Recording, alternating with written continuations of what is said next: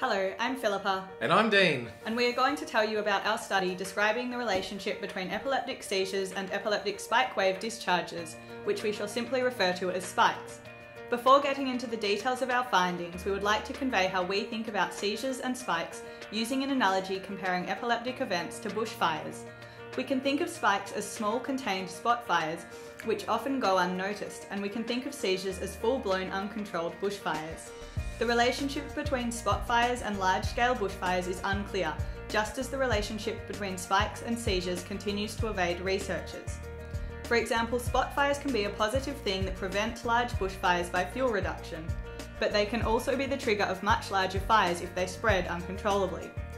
Similarly to spot fires with bushfires, spikes have been hypothesized as being both protective and provocative in regard to seizures. The analogy can be extended even further to treatment strategies. The most successful efforts to reduce the devastating effects of fires is by reducing susceptibility, rather than to fight raging infernos after they have started. What is missing for epilepsy is a good biomarker of susceptibility, so we can be proactive in reducing seizure likelihood. The aim of our research is to establish a relationship between spikes and seizures. If they are linked, spikes could be used as a biomarker to better understand and manage epilepsy. Relationships were explored by comparing the occurrences of events relative to the time of day and over longer cycles, as well as the effect of seizure events on spike rate. To explore this relationship, we used intracranial EEG data that was collected as a part of a clinical trial for a seizure prediction device. It was collected from 15 patients with uncontrolled epilepsy over a time period from 6 months to 3 years.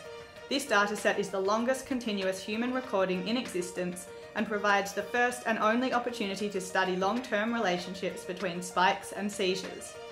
The times of all seizures were expertly and independently marked, and the times of epileptic spikes were automatically detected. Okay, so we found that spikes and seizures were more likely to occur at particular times of day, as we see here on the 24-hour clock, with the outer ring showing spikes and the inner ring showing seizure occurrences.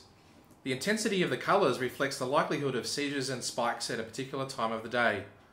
For this patient, both spikes and seizures were more likely to occur in the late afternoon or evening. Now here is the same plot for each patient. Importantly, the times of high spike and seizure likelihood varied between patients, as we see here comparing these two subjects, but usually times of high spike and seizure likelihood were aligned for an individual. Alignment indicates a common factor regulating spikes and seizures. Here is a scatter plot with each dot showing the occurrence of each seizure, with the x-axis showing time of day and the y-axis showing the progression through the study. Interestingly, we observed times where seizures were extremely unlikely. Some patients had time periods up to 5 hours at the same time every day that we are highlighting in the rectangles where seizures rarely occurred. The relationship between spike rate and seizures was highly patient-specific. This figure shows a comparison in spike rate between interictal and pre-seizure times. The x-axis indicates different subjects and the y-axis is a normalized spike rate. 3 patients showed a significant pre-seizure increase in spike rate, 6 patients showed a significant decrease, and no significant change was found in the remaining 6 patients. Our findings show that spikes are neither exclusively protective or provocative.